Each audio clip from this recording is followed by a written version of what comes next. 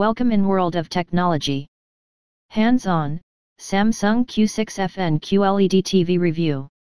Samsung's lower-end 2018 QLED brings HDR10+ streaming and 4K gaming but, from what we've seen so far, doesn't have the specs to fully unlock their beauty. Price and availability. The Q6FN comes in 5 sizes, 82-inch, 75-inch, 65-inch, 55-inch, and 49-inch. Samsung's other QLEDs don't come in 82 or 49, so you get more versatility at this level which, in turn, provides more affordability.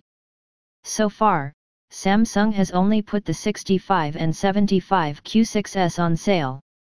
At 65, you're looking at $2,199, about £1,600, around $2,800 while the 75 sells for $3,499, about £2,500, around $4,300. We don't know yet how the other 3 sizes will match up. Design. Because the Q6FN uses Samsung's quantum dot technology, which transmits LED colors through nano-sized crystal semiconductor particles, it don't suffer from burn in the defect most LED TVs suffer when their pixels emit the same pattern for too long, like a news logo, and become permanently tinted. One problem, the Q6FN and Q7FN both use bottom-edge LED lighting instead of the direct backlight LEDs found in the elite models.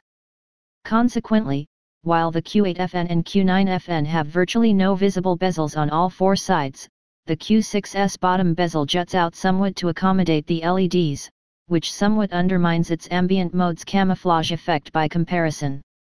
Performance.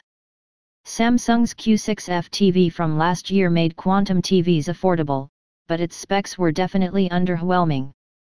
And from what we've seen so far, it looks like more of the same this year. The Q6FN doesn't stack up to its siblings' power, but it's still a definite upgrade from last year's discount model. The Q6FN upgrades from HDR compatibility to HDR10 and HDR10+ support, from 60 FPS to full 4K gaming support, and from an incomplete color range to 100% DCI-P3 color volume. It hits UHD resolution and supports SD to UHD upscaling. Against the Q9FN, Q8FN and Q7FN, however, the comparison is a lot less flattering. The top 2 models' direct backlighting enables a much better color contrast and deeper blacks in specific screen zones than an edge LED model like Q6FN is capable of. All of the QLEDs last year had edge LEDs, and even the high-end Q9F couldn't compensate for the problem with a powerful processor. Our reviewers noticed that they tended to cause backlight clouding and gray banding whenever watching content in the dark. Features. Thankfully, while Samsung skimped on the hardware, the company has made pretty much all of its newest software and interface features available on all of its 2018 sets, so don't worry too much if you are still leaning towards spending less. That upgraded experience starts right when you open the TV box, so long as you have their new SmartThings app installed for Android or iOS. When you turn the TV on, it automatically pairs with the app, which will then log the TV into your Wi-Fi network without you having to type out your password. Thanks for watching this video. Don't forget to subscribe this channel. See you next time on the other R videos.